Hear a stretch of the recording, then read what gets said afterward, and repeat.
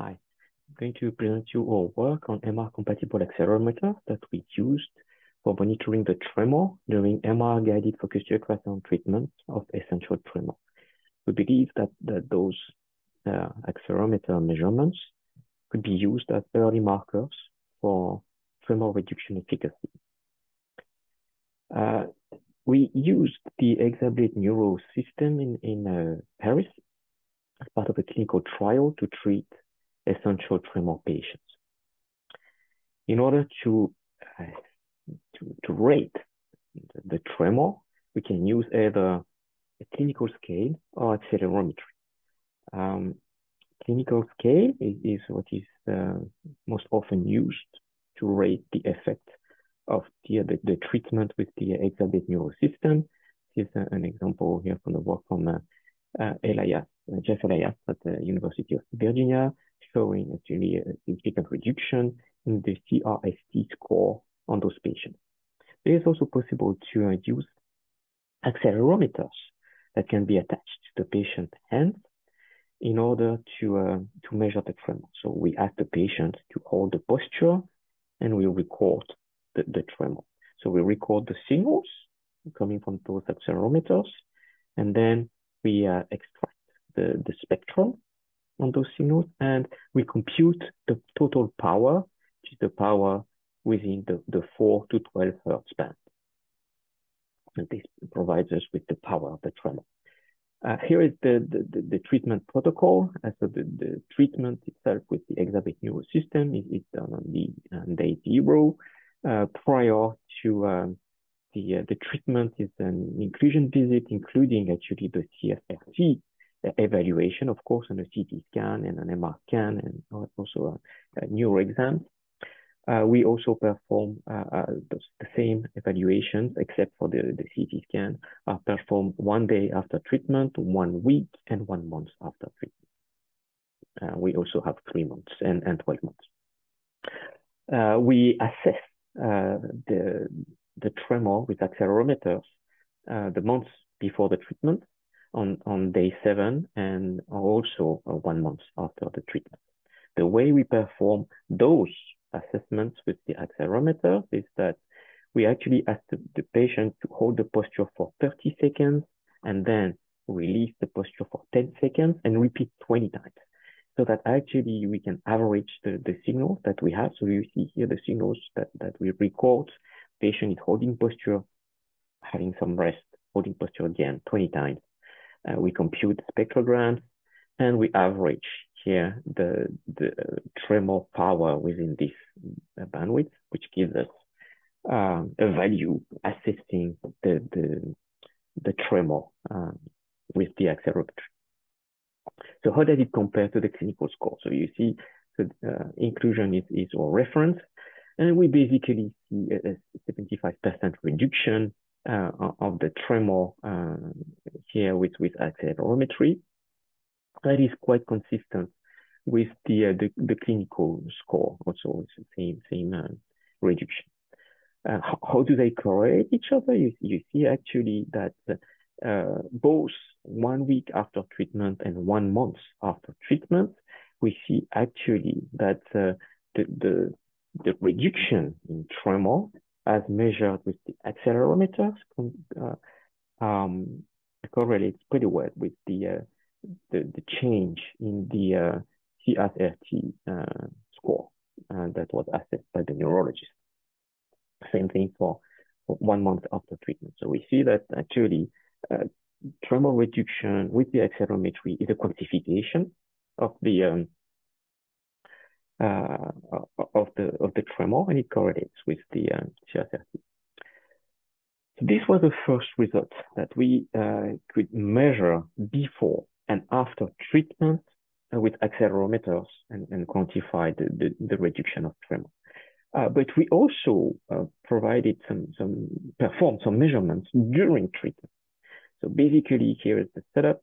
The neurosurgeon pressed the start sonication button. For those who are familiar with the Exablate Neuro system, you know that you typically have a 30-second delay before sonication actually starts.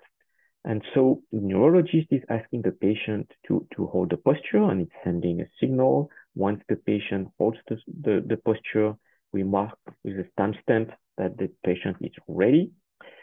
Thanks to the accelerometers that are tapped on each patient's hand, we record actually the signals here on a custom software that we developed, so that we have access to the raw data of the tremor inside the MR of the treated hand and the non-treated hand. We record both hands so that we can measure again during the treatment the effect of the tremor.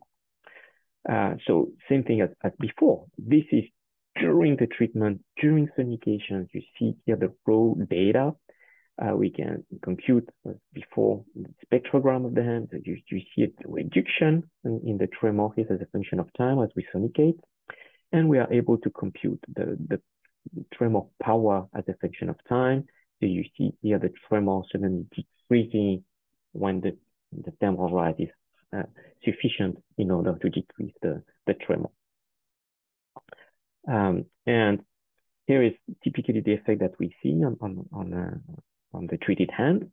You see between here the beginning of the sonication and the end of the sonication, we see a significant decrease in tremor. Here, typically here it was an 80% decrease.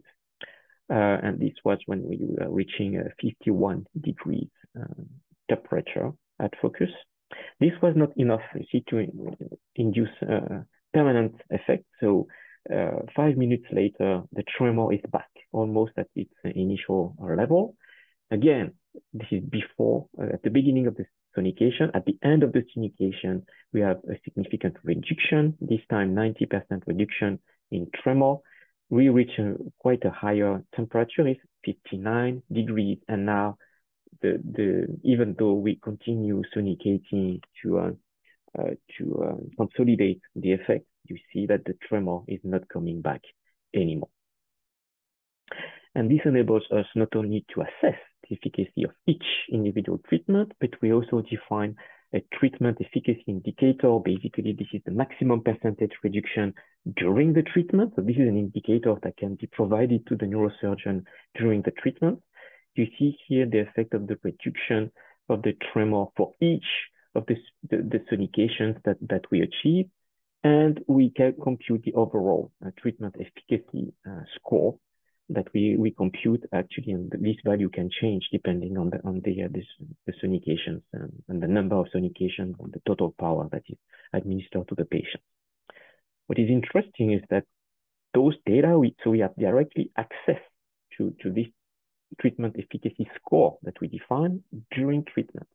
And you see that this actually score that we see during the treatment, we can have access during treatment, correlates quite well with the tremor reduction here at 1 week after treatment compared to the inclusion.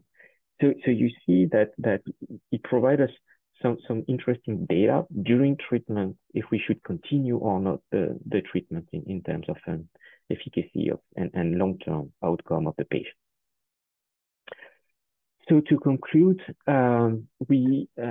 this work, we assessed the tremor with accelerometer. We believe that this is a complementary approach to the CSRT evaluation by the neurologist. And we showed that by looking at the tremor reduction between the inclusion and control visit, so before and after treatment, the accelerometry that we measure correlates very well with the CSRT at 1 week and 1 month. We would like to continue this work. This is preliminary data on 7 patients. We would like to confirm this with a long-term outcome at 3 months, 6 months, and 12 months, and include more patients. So this was before and after the treatment, but also during treatment. It provides insightful information for the medical team. We have feedback on each sonication efficacy, and it could help adjusting sonication time, reducing lesion size as well as needed. You see here is a good example. For example, for this patient, actually the score that we calculated during treatment was pretty low, and it's true we could continue to treat this patient. On the other hand, here you see that once the score is high enough, we could stop sonicating. So it provides interesting information to the neurosurgeon. I would like, of course, to acknowledge our sponsor, the National Agency for Research in France, the Fondation Bettencourt-Schuller, the Focus to Ultrasound Foundation, as our lab is a center of excellence. And this work is a collaboration between the Brain Institute Paris and our lab and Physics for Medicine Paris. And thank you for your attention.